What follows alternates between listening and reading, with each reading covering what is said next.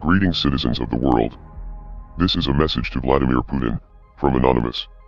Mr. Putin, the ongoing invasion of Ukraine has shown that your regime has no respect for human rights, or the self-determination of your neighbors. In the past several days, a full-scale invasion has commenced, civilian neighborhoods have been bombed, and innocent people have been killed. Refugees are fleeing the violence and the population is being forced into conscription by Ukrainian officials. This is an ugly situation all around, but you are the instigator. You have criticized the US military and NATO for their occupation and bombardment of the Middle East, which is certainly a fair criticism, but you have shown that you are no better than the imperialist governments that you criticize, and the whole world can see through your propaganda.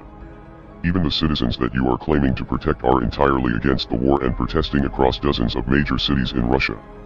Your tyrannical response to the Russian anti-war protesters will only spark further unrest among the Russian people, who are suffering the consequences of your foolish actions. The sanctions will hurt your citizens far more than they will hurt you, which is why the sanctions are not a proper deterrent. Now, the most popular resistance will come from within. That your ambitions for conquest are much greater than you are willing to admit. If you continue on this path, you will continue to lose support among Russian citizens, other countries around the world will refuse to cooperate with you, and you will face unprecedented cyber attacks from all corners of the world.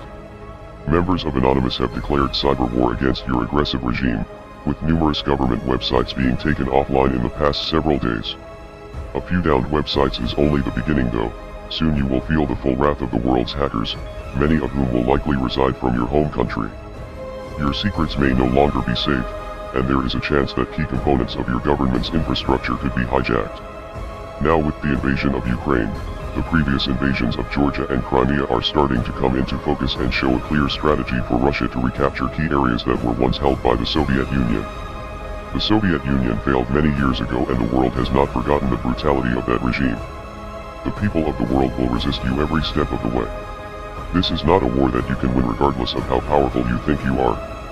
We are Anonymous. We are Legion. Expect us.